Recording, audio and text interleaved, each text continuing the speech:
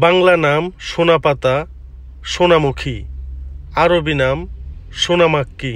ব্যবহার্য অংশ: পাতা, ফুল ও ফল, তবে পাতার ব্যবহারেই বেশি। হাদিসে সোনাপাতা সম্পর্কে বলা হয়েছে, আসমা বিনতে উমাইস রাদিয়াল্লাহু তাআলা থেকে বর্ণিত, রাসূল পাক সাল্লাল্লাহু আলাইহি ওয়াসাল্লাম তাকে জিজ্ঞাসা করলেন, তুমি জুলাবের জন্য কি ব্যবহার করো?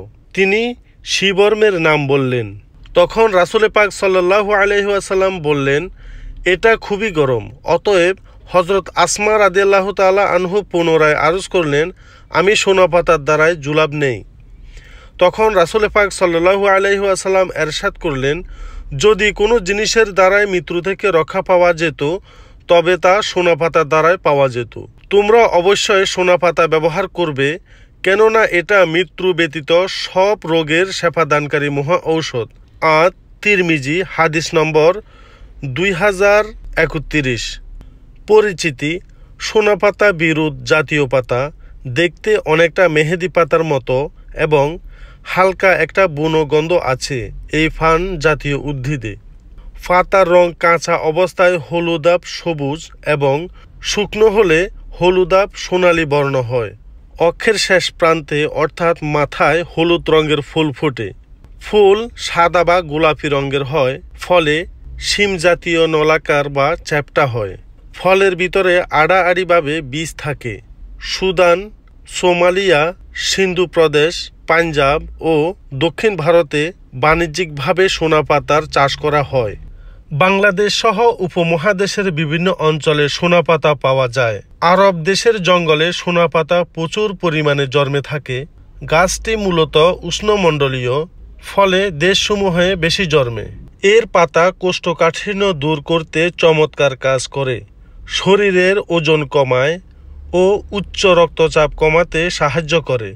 সোনাপাতায় বিদ্যমান অ্যানথ্রানেট চেরক হিসাবে কাজ করে এবং হজম প্রক্রিয়াকে সক্রিয় করে। এতে কোলনের সঞ্চালন উদ্দীপিত হয়, ফলে খুব অল্প সময় এবং খুব সহজে মল দেহ থেকে বাহিরে নিষ্কাশিত হয়। ঔষধি ব্যবহার: সোনাপাতায় বিদ্যমান বিভিন্ন রাসায়নিক উপাদানগুলির কারণে এটা প্রধানত জোলাপ বা চেরক হিসাবে বেশি ব্যবহৃত হয়। কোষ্ঠকাঠিন্য দূর করতে চমৎকার কাজ করে। সোনাপাতায় বিদ্যমান অ্যানথ্রানোয়েড চেরক হিসাবে উদ্দীপনা যোগায়। এর কারণ হল সেনোসাইড এবং রেইন অ্যানথ্রন হজম প্রক্রিয়াকে সক্রিয় করে। চেরক বা শীতলকারক হওয়ার ফলে বৃহদন্তে পানি এবং ইলেকট্রোলাইট শোধন বাধাপ্রাপ্ত হয়, যা ইন্টেস্টিনাল উপাদানগুলোর ভলিউম এবং রক্তচাপ বৃদ্ধি করে। এতে কোলনের সঞ্চালন উদ্দীপিত হয়, ফলে খুব অল্প সময়ে এবং খুব সহজেই মল দেহ থেকে বাহিরে নিষ্কাশিত হয়। বিশ্ব হার্বাল গবেষণা ইনস্টিটিউট এই ভেষজ উদ্ভিদকে অত্যন্ত শক্তিশালী ভেষজ হিসাবে স্বীকৃতি দিয়েছে। কমিশন কোষ্ঠকাঠিন্য নিরাময়ের জন্য সোনাপাতা গ্রহণের অনুমতি দেয়। অধিকাংশ বিশেষজ্ঞের মতে সোনাপাতা ভেষজ হিসেবে সরাসরি ব্যবহারের চাইতে এর পাউডার নিয়মিত খেলে শরীর ভিতর থেকে পরিষ্কার হয়। সোনাপাতায় বিদ্যমান অ্যামোডিন বিভিন্ন পরিমাণে চিকিৎসায় ব্যবহার করা হয়। এছাড়া অ্যান্টিসেপটিক ও অ্যান্টি আলসার হিসাবেও এটা কাজ করে।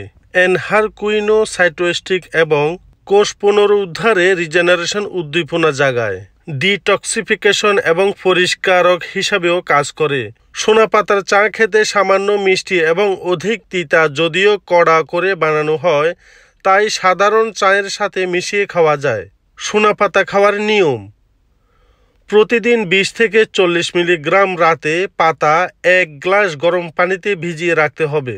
সকালে আবার অল্প পরিমাণ গরম পানি তাতে মিশিয়ে চায়ের মতো পান করতে হবে। সাথে 3 থেকে 4টি পাহাড়ি হরতকির গুঁড়াকে দিলে ভালো হয়। অথবা রাতে আধা চা চামচ সোনাপাতার পাউডার আধা গ্লাস গরম পানিতে ভিজিয়ে রাখতে হবে। সকালে ছেঁকে নিয়ে অল্প পরিমাণ গরম পানি মিশিয়ে চায়ের মতো পান করতে হবে।